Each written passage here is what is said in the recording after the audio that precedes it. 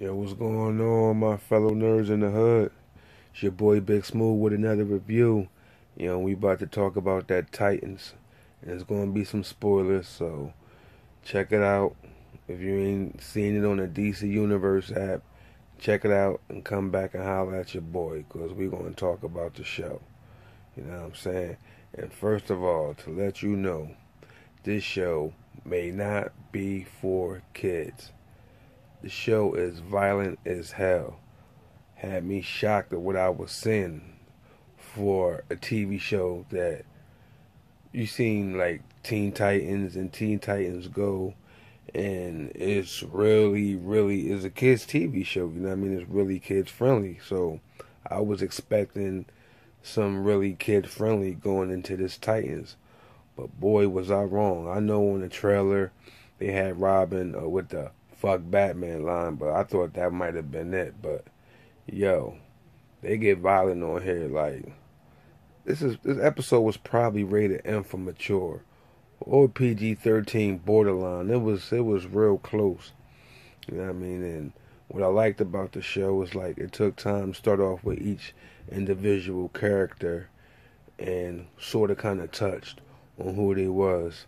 Because first we kick off with Raven, and she's at the crib with her mom, and this dude come knock on the door, and apparently he's been looking for Raven because he know what's inside of her, the demon that she don't even know, and apparently her mother knew something that she wasn't telling her, because the dude put a gun to her mom's head and made the mom say, "Yo, I'm not your daughter, but I love you." And as soon as she was about to say something, the mom was about to say something, yo, dude blew her damn brains out.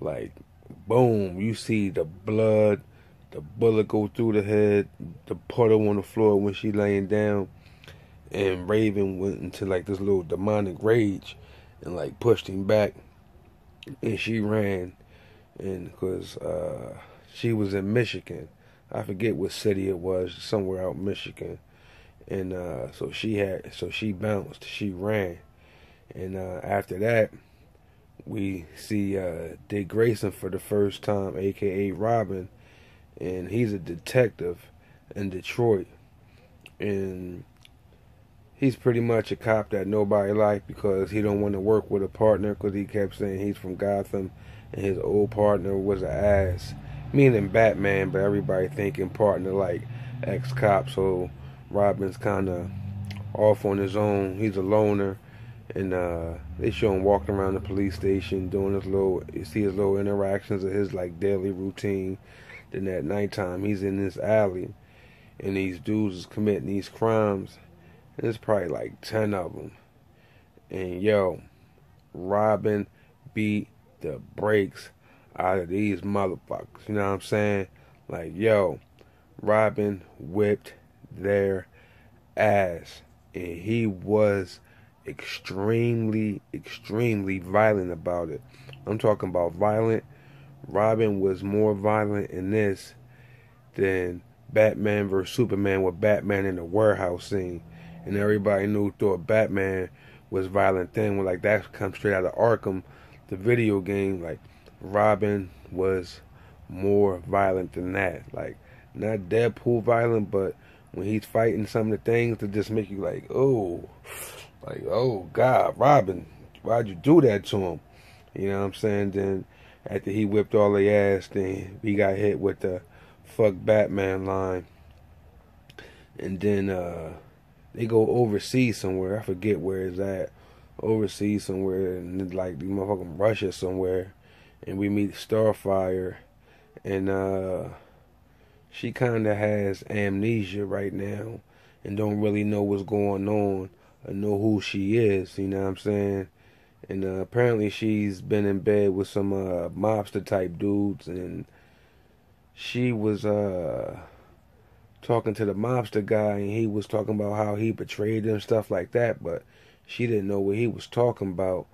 And dude pulled out a gun and tried to shoot her, and when the bullet got close, like the bullet just melted, and like she had like these fire powers, little like the Phoenix Force fire, you know what I mean? And she lit him up where my boy turned into a pile of dust, like he was a dust body just standing there. Then like a couple seconds later, the whole body meltdown. So she's over there in like Western Europe somewhere. She don't know who she is.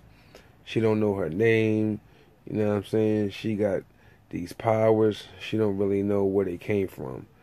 And at the very, very end, it was like it looked like a Blockbuster video type of movie rental store where it was a security guard in there. He playing PlayStation late night, you know what I mean? Just like watching the store. Then you hear all this noise rumbling in the aisle, and you see this big ass tiger, and he starts shooting at the tiger. Bang, bang, bang, bang, bang. Start dumping on the tiger. The tiger bounce out and get out to the woods, and he transformed back into human form. And you see his Beast Boy, and he just still in video games. You know what I mean? Then he chuckled, and pretty much that's how the show ended. It was pretty much you got a lot of Raven.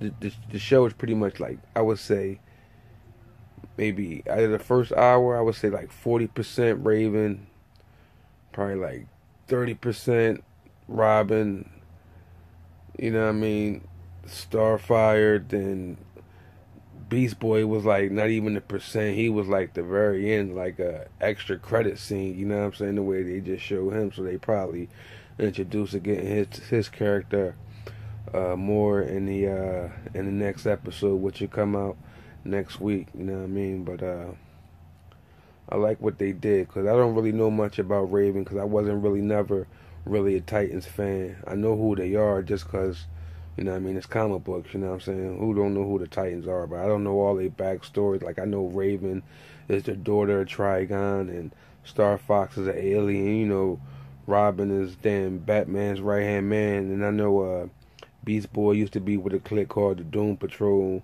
and something happened and he left out of there, you know what I'm saying?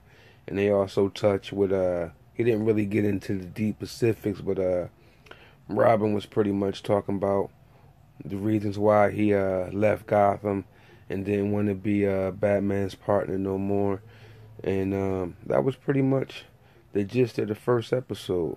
Yo, I liked it, you know what I'm saying? I really loved that dark tone. Like if you was a fan of the DC movies and you like that dark tone, you're going to feel it. If you wanted some kitty jokey Teen Titans Go, Teen Titans cartoon type stuff, you might be disappointed because this definitely wasn't that. This is definitely not tailored to kids. It's more for adults. You know what I mean? Them diehard comic book fans.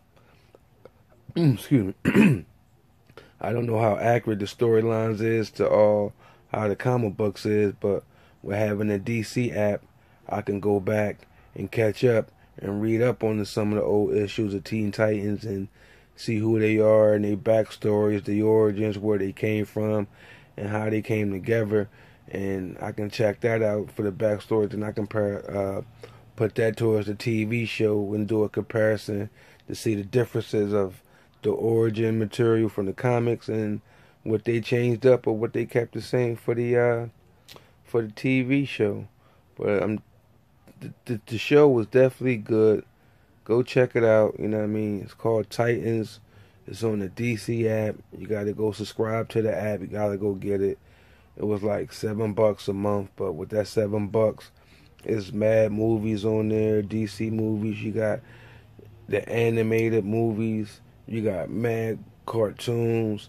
You got tons of comic books to read. So you'll definitely get your $7 worth. You know what I mean? And yo, check it out. That's Titans, the first episode. Yo, I'm gonna give it a 4 out of 5. Yo, I was definitely feeling it.